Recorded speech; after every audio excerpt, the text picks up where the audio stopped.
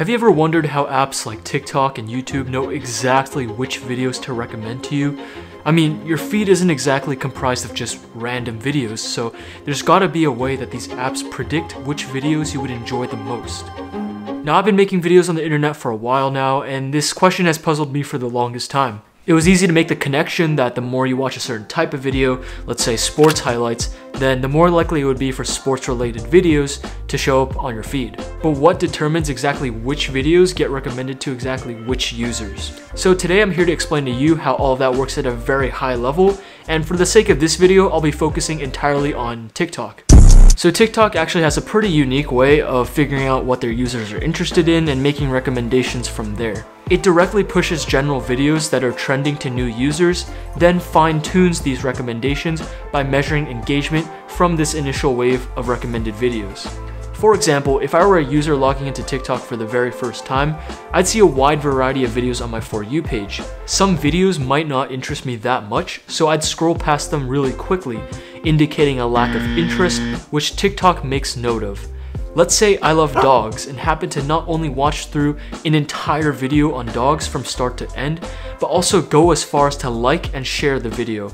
My engagement would indicate to TikTok that I love dogs, which would then recommend me similar videos that other dog lovers have liked in the past using a system called collaborative filtering.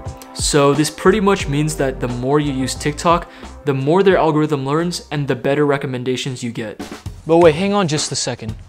What exactly is collaborative filtering? The goal of collaborative filtering is to predict what a user would enjoy given a dataset of items, or in our case videos, as well as how much each user is attracted to each item.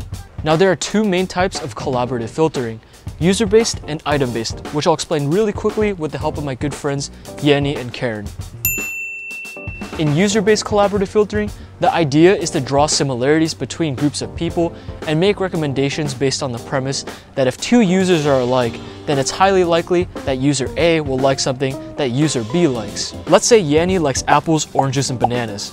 Karen, who only likes apples and oranges, but does not know bananas exist, is looking for new fruit recommendations.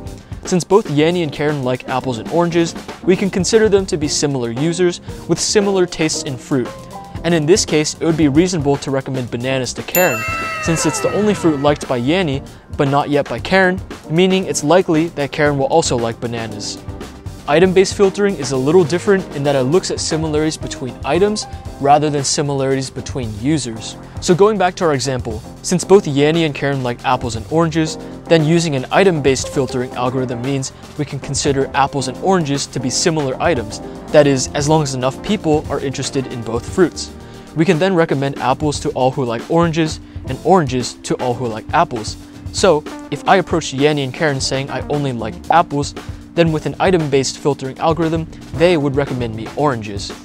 So both of these algorithms kind of have their pros and their cons. And keep in mind that these examples have been heavily simplified. So the primary strength of user-based filtering is that recommendations adapt to the behavior of a user.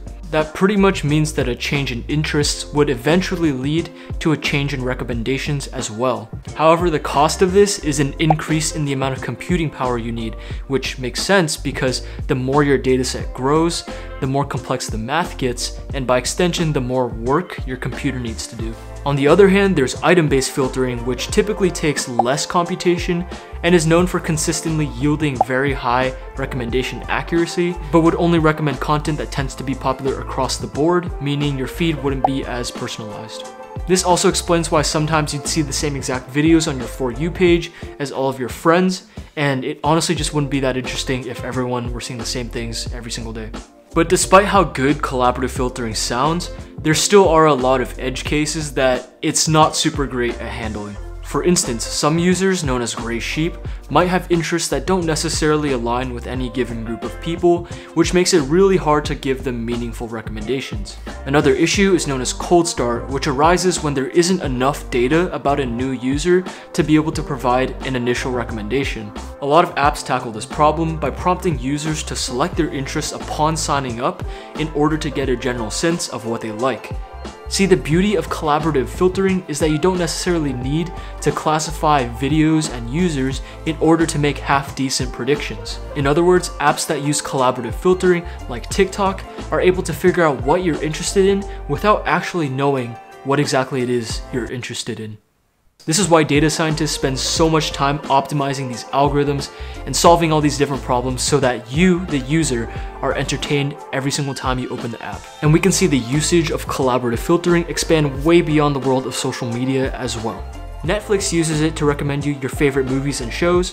Spotify uses it to recommend you new music and new albums depending on your music taste. And even large e-commerce websites like Amazon use collaborative filtering to recommend new products to their customers. So the next time you boot up TikTok or any of these apps, take a second to appreciate all the other users in the world with similar interests as you. Because who knows, without them, maybe you wouldn't have discovered that new show, that new song, or even that new TikTok that made no sense whatsoever, but still somehow made you laugh really hard.